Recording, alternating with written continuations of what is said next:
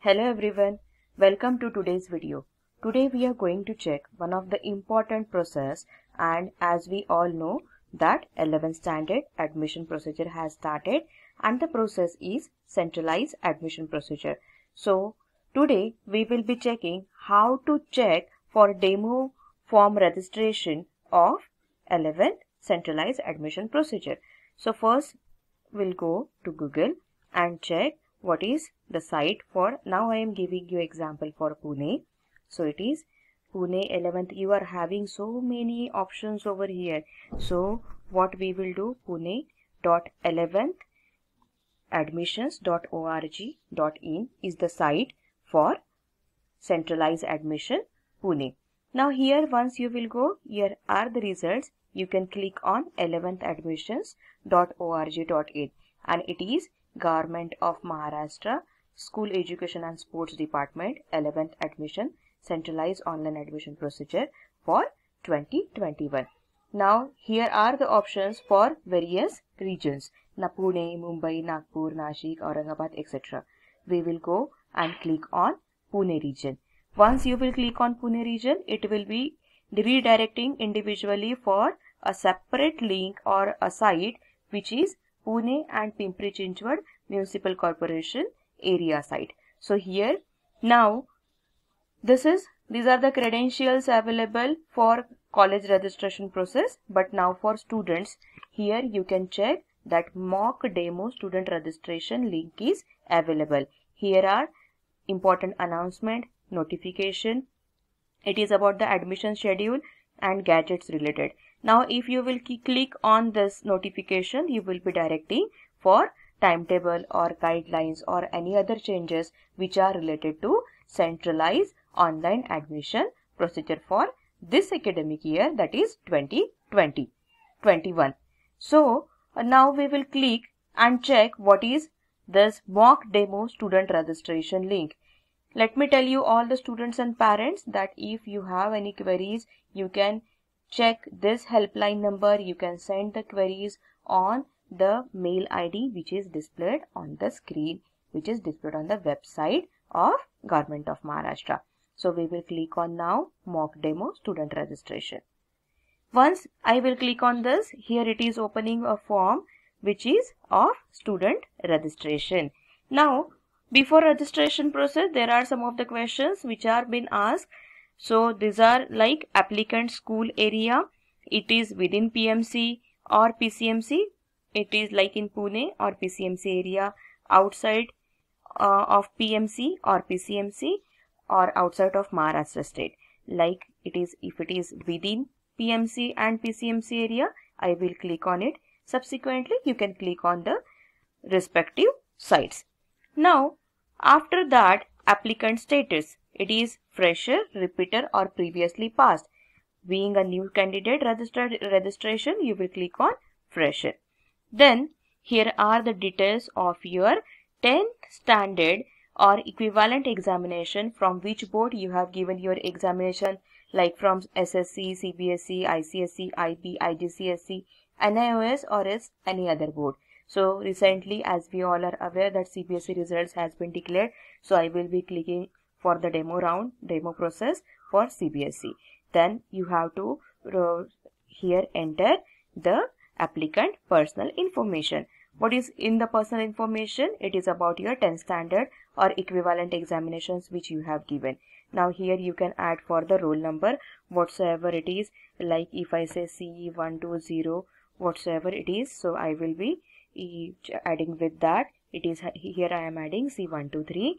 Then in which month or year you have given the examination, I will be clicking on March, or else whatsoever is applicable for you, February, March, April, whatsoever, accordingly you can give.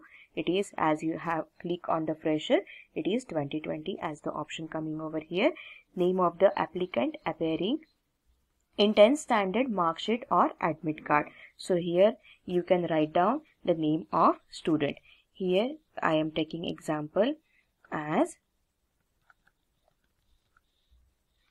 and you can add like as whatever it is on your mark sheet, like it is your first name on the mark sheet first, or last name on the mark sheet first. Accordingly, you can add your name over here.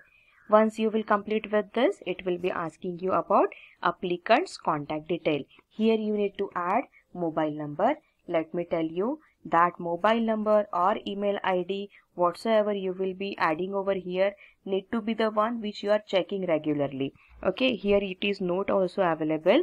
If applicant does not have mobile number or email ID, then please give parents or relatives mobile number or email ID if available, so to receive timely communication, alerts or updates. So the one which is active number, mobile number, and the one which is active mail ID you need to register over here. Likewise, if I am giving any example, so you can write down the mobile number which is related with you, and here also the mail ID which is in concern with you. Then the next one, here I am not adding anything, and here then you can go for security question check. Once you will go for security question check, you can select any of the question.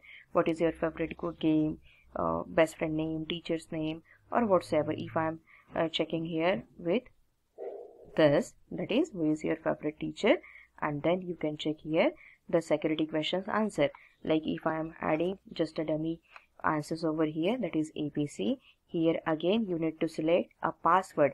Let me tell you, password whatever you are selecting, it need to be somewhat friendly, but not to be the one which is easily been identified by anyone.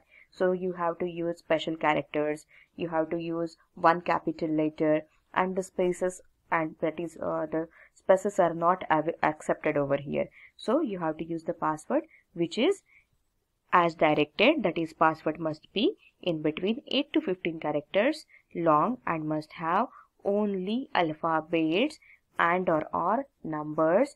That is, you need to create a password something with the special characters, numbers or alphabets which are going to make your password strong one. Once you will be adding over here, you can go for confirmation of the password. The password you have added over here, same password you have to use here also, and then you can go for the further process to type with the code which is here available as a character code. Then you need to type the same code with the same which is been displayed over here, whatsoever it is, with the numbers and all. Once you will click on it, it will go for registration, and then you can click on register. So as I have not added this, it will come with the errors. You have to type with the mobile number, then password, and you have to confirm it. Okay, so you have to go on the particular cells and fields, you have to add those things, and then you can register yourself. So I will go back and will fill all the important and necessary fields, and once I will click on registration, this screen will come in front of you with the name of student. That is, here I have taken the name of student as this. You have registered and you have successfully registered, and your application ID or login ID is this. So you have to strictly copy this, you have to save this, and you have to use this as the login ID as your application form number for complete admission procedure. Just whatever the number, mobile phone number you have added over here, it will be directing you for this application form number or login ID number. But with the same login ID, you have to participate into centralized admission procedure, and whatever the password you have used while filling the form, that will be your password. So once you will go for proceed to login, you can take the printout of it. You have to add the login ID which was just created, and accordingly the password which you have used, and then you can again log in. So this is the procedure for registration.